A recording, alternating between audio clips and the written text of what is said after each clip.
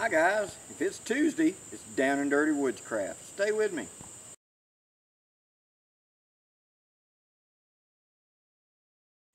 Okay, today guys, we're going to have another little story time because I'm going to give you a little window, okay? Like old Paul Harvey said, the rest of the story.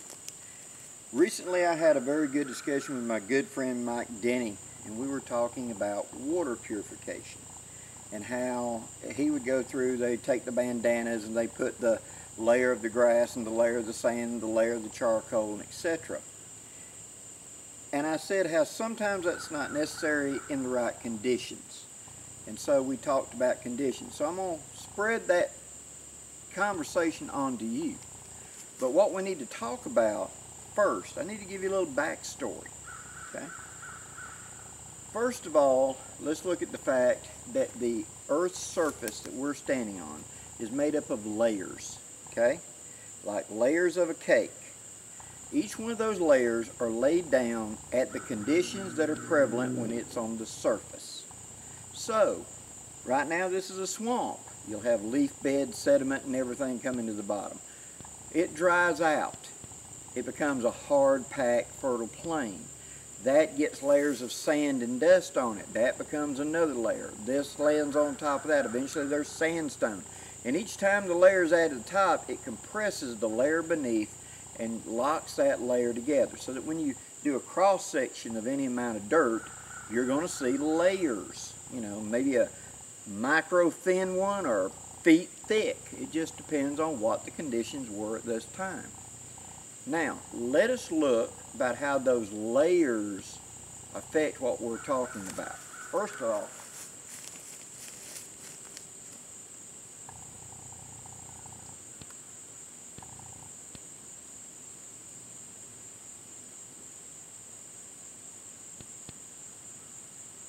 there's a bad representation of the continental United States. But it gives us an idea where to start. Out here in the North Atlantic, there's a place where the tectonic plates of the Earth are created. There, the plates are actually coming up and doing like that, one going to Europe, one going to America. Right in the middle of it, you have Iceland, okay? And it's where this separating. And that plate is emerging out of the Earth at about the same rate your fingernails grow. On the other end of that plate is North America. And where those two butt heads, that is what we call the Smoky Mountains. That's where these layers coming this way are hitting these layers that way, and they're doing that and being forced up. As this pressure is applied, it bows up and forms the Smokies. As it does, this edge that's now brought to the top is becoming weathered due to the steepness and weather, and it flows back down here, adding new layers. So the layer that was on the bottom eventually becomes the top and gets flopped to being on the top of the next layer. This is deposited over long-term time. But that plate's not done. That plate hits this plate. This center plate pushes, and then over here you have the Rocky Mountains, where this plate is pushing up to this plate, and they're pushing up. And then right here in California, you have the San Andreas Fault, where the Pacific plate is not pushing, it's rotating. And this plate is going underneath that plate. So it's sort of like a slow car wreck of boom, boom, boom. Okay? The dirt emerging out of the center of the Atlantic is pushing against the American plate, which is bowing up. It formed the Smokies, which is now reacting, which is forming the Rockies. The Rockies are still growing. The Smokies are not. That push has changed, see? Well, now you've got the block on the other side of the Rockies is pushing against the Pacific plate, and all the earthquakes and etc. are happening out there. This gives you an idea of what the ground composition is. It's going to be layers, it's going to be moving plates and pieces. That's a Cliff Notes idea of what North America geologically is doing. Yes, there's a whole lot of other things. I'm not going to talk about Yellowstone and everything. I could spend the next 3 weeks talking about this. But what we're talking about here is why the ground around us has these upheavals, why it has these detactions, why it has these cracks, etc. That's the overall engine driving it. Okay? And then you add in rain and weathering, etc. So now let's go to our second actor in our party. And that is water evaporating from the oceans. It's heated up. This water vapor evaporates up, forms clouds. This is brought onto the land and deposited as freshwater rain. This rain then falls upon those geologic features that we just talked about. And how it reacts with them makes a difference. So, let us say that we are up here in Kentucky, let's say. And we have mountains. Okay? You got a big old mountain up here and it works its way around to over there. You know, big old ridge running across the top. Rain falling on the top of it. The layers that make up that mountain were deposited way back as different things. Remember, as seafloors, whatever. And are they permeable or non-permeable? Permeable means the water will simply go through it like a sponge. Non-permeable means it's so tightly packed it can't go through it. So this rainwater falling onto this mountain, a good deal of it's going to just run off, but some of it is absorbed. To what degree? If you've got a rocky mountain that is made up of very dense, non-permeable rock, then the water will filter down through cracks. But what if you got something that's made out of sandstone or something like this? The water more readily percolates down that. So you get more and more water inside this mountain. Okay? So, here we have a mountain, and then we have a tapering valley right here. Inside of this mountain, the water percolates down to point X. And right there, it reaches a non-permeable layer. That may have been ancient seafloor. That may be a type of rock. That may have been a lava flow. That whatever. But the water trickling down through the rock eventually hits something it can't go through. And like a tile floor, it ain't going nowhere. Well, it can't evaporate because it's so deep down. There's no exchange of that. So water is never dull, and water always goes downhill. It requires a lot of pressure to go uphill. It can, but it always wants to go downhill. So our water hits this layer. It's downhill that way, right? So even inside the mountain, the water starts working its way downhill. And so right here at this layer, water emerges out of the mountain and starts trickling along the surface. That's what we call a spring or a seep, depending on the flow. If it's fairly fast water, then it's a spring. If it's just a little drip, drip, drip, drip, drip, that's a seep.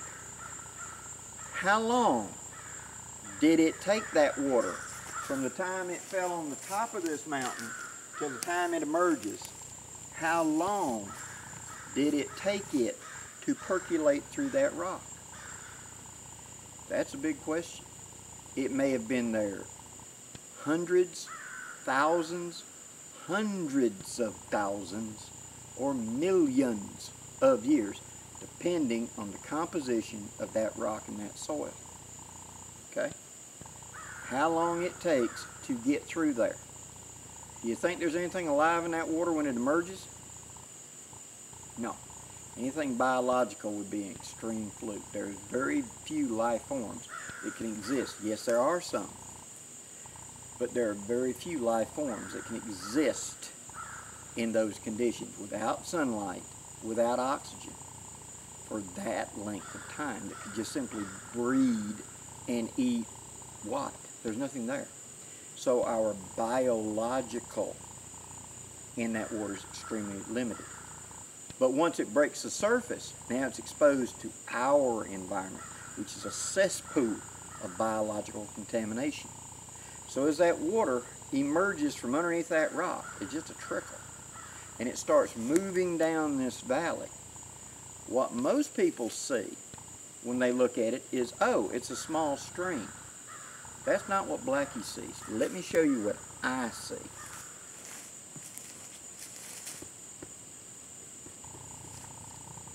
For that stream to emerge in that valley down there, you have your mountain again, and then you've got this valley that's a slow taper.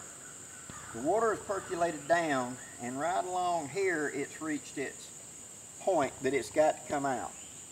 It comes out and it runs along the surface. But what if it doesn't come out before it gets out of that mountain? What if it goes down here and below the mountain, 10 feet down, mean elevation? That is where that non-permeable layer is. Well, the water hits it and it starts flowing downhill, right? It's got to go downhill. And what does the water do as it flows downhill? Well, any V or natural depression in the earth, that's downhill, isn't it? Water always flows downhill. And it will seek the easiest route. So it goes into this ancient depression that was, God knows what, 50,000, 100,000 years ago, and it goes into that, and it's non-permeable. It can't penetrate it, but it can go into it, and it starts flowing, and the water's flowing into that, and they're flowing together, and the volume of water increases, okay?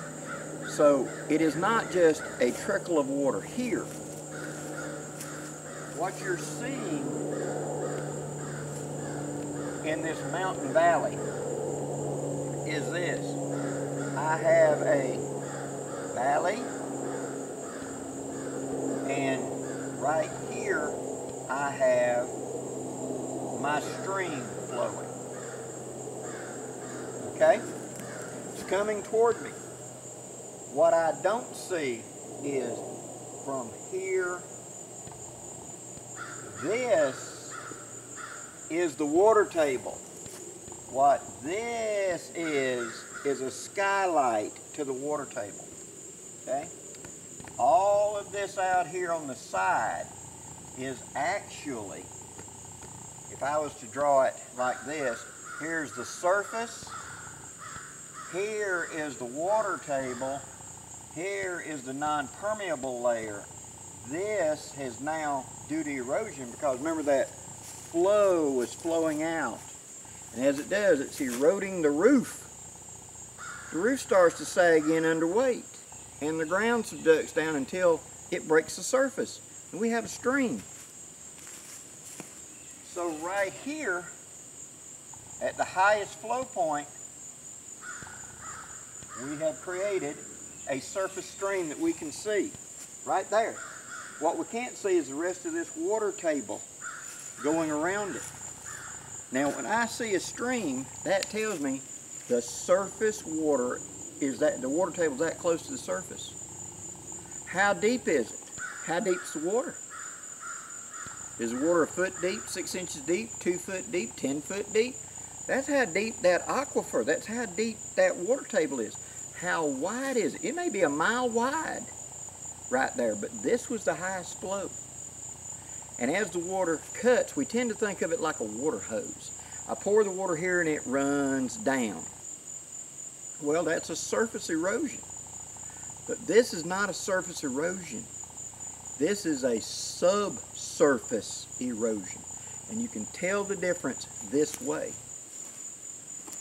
If you look at the walls of the stream, if they're a deep V, that is a surface erosion that is cut down to the water table. On the other hand, if it is a big, wide surface area, and the water's in here. So, big and wide, that is a subsurface stream coming to the surface. Or one that has started and cut down to it. So there's not just water flowing this way, there's water flowing in from the sides, because that's all of the water table, that impermeable layer. It's cut a skylight into it. So when I go up to get water, I don't have any means of filtration whatsoever. I don't have a purifier or whatever. And it's 105 out here. I don't want to boil water if I could. I mean, if I boil that water, it's so hot it takes hours for it to cool off. I need water now. I can either drink the surface water and risk the biological contamination. Sometimes it's worth the risk, sometimes it's not. Or I can realize what I'm looking at by the fact it's a wide, shallow stream. That you look at the topography of the ground going away from the stream, and it's a, you know, a nice gentle steep upcline. That tells me that the ground is eroded down. This must be a big water course, an underground water course. Okay? That means what I'm going to do is this.